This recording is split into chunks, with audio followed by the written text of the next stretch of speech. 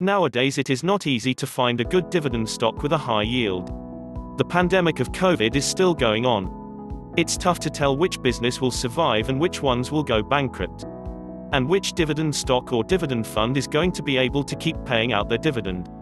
In the quest for a monthly dividend payout, I stumble upon Oxford Lane Capital Corp. Just to let you know, I have this dividend stock also in my private portfolio. Currently this dividend stock is paying $0.0675 cent out monthly to its shareholders till March 31, 2021. With the current stock price of $4.99 United States dollars, the dividend yield is 17.27%. Which is really high for a dividend stock. Before I go invest in Oxford Lane Capital Corp, let's find out what Oxford Lane Capital is, all about how have they been performing this year. Oxford Lane Capital Group. Ox is a management team that manage a close-end funds. The company makes money by investing CLOs. CLO stands for collateralized loan obligations.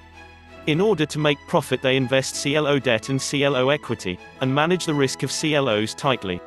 CLOs are a bit more riskier loans than usual. And because they are more riskies, they pay more interest. The more interest is being paid, the more profits they make. Portfolio. Currently their investment portfolio is made out of 90% CLO equity and around 10% CLO debt. What are CLOs?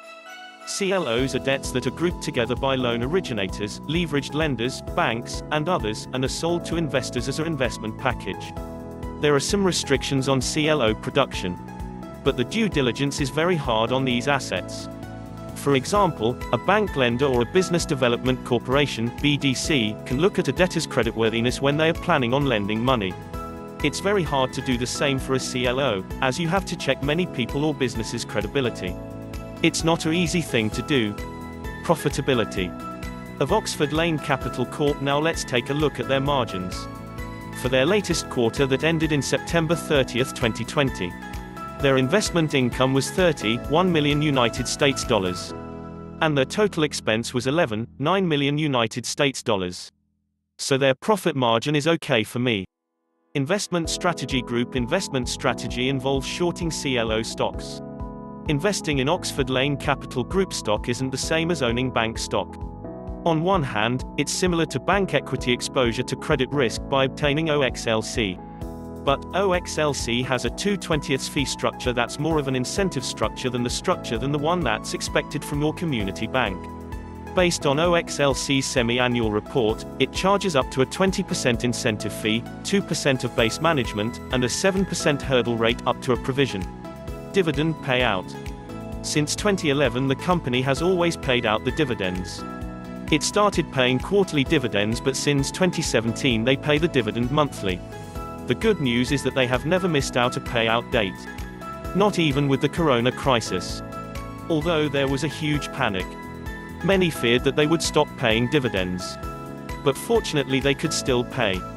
But here is the bad news.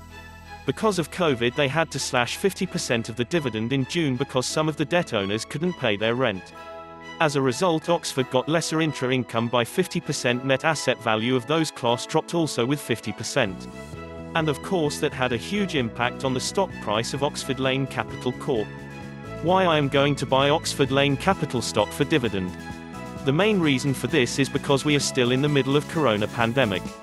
When this is over, Oxford will recover fine in stock price. Because when the economy is starting to recover, more people and companies will be able to pay their interest rate on their loan.